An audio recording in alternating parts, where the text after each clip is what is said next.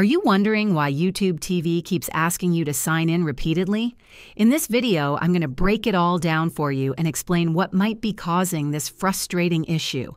If you're tired of constantly entering your credentials, you'll want to hear this. One common reason is browser or app caching issues. If you're using an outdated or corrupted app, it may not save your login session properly.